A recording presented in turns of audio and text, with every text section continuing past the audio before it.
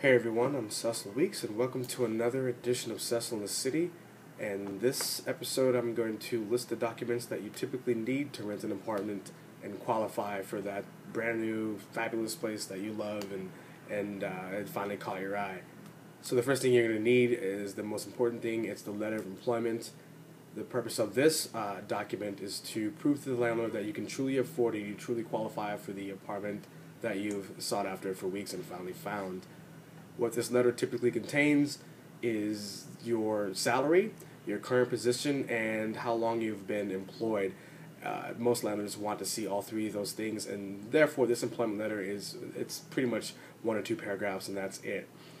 What most people don't know is most landlords are okay with you writing this letter yourself and then getting it, and this is key, signed by your supervisor or HR.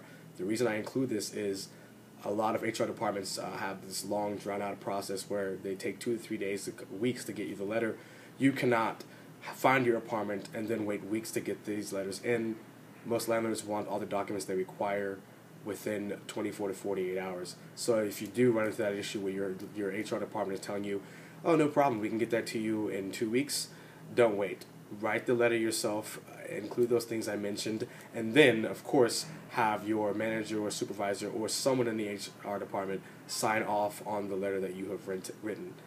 And so that's the number one thing, letter of employment. The second thing is your bank statement.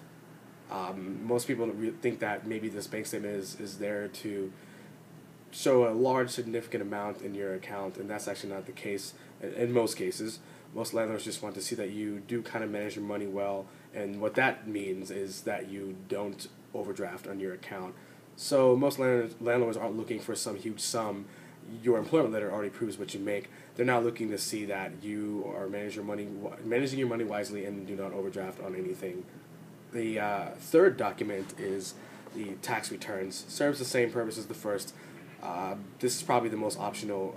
A lot of landlords don't require this, but there are quite a few that do require this third document. The fourth, very easy, is just going to be a copy of your photo ID. Most landlords do have Xeroxes in their office. They can usually make this, but it's not a bad thing to go ahead and carry that in a nice manila folder around with you, along with the other items I mentioned. That's pretty much it. With a couple of landlords, you're going to see them want one more thing. Some of them want one less thing. If there is another item, sometimes it is a reference letter from your previous landlord. But nowadays, I would say it's 50-50 on whether or not you're going to run into a landlord that wants that document. They pretty much trust that you're going to be fine. And the key piece of advice I want to give here is in saying that you should actually have these documents before finding the apartment that's right for you. An issue that I often run into with my clients is having them find the apartment they want, not listen to what I said earlier about trying to get this all together. They find what they want, they put an application in, and then they take a couple days to get these documents together. Somebody else comes in there and swoops in under them and has all the documents and takes the apartment. It's quite common. Usually it doesn't happen with me. I do prepare my clients well, but I've seen it happen all over the place where I've actually had my clients be able to take an apartment from someone else who already put an application on something else because I prepared my clients well. They saw an apartment, they liked it, they came in there, had the documents ready, gave it to the landlord right then and there. Landlord took them over the other people who were taking forever to get their documents together, and we got the apartment.